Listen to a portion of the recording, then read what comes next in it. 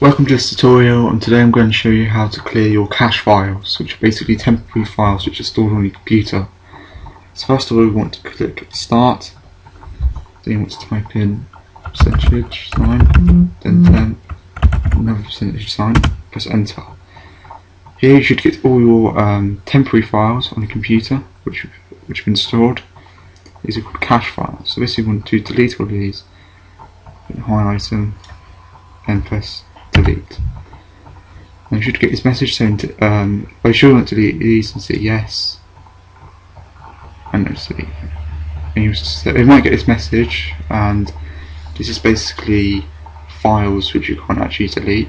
And so we're just going to go skip and skip and skip. So it's done that. These are basically just files which can't be deleted for, I don't know, some reason. And yeah, once you've done that, go to Cycle Bin. Another way is you can go on Google Chrome or any other internet browser you're using, but today I usually use Chrome. So we'll do settings, history, clear browsing data, then you'll get this, and then you want to empty the cache and delete cookies rather than the clear browsing data. And it's done. Just cleared all that. Let's clear out Recycle Bin.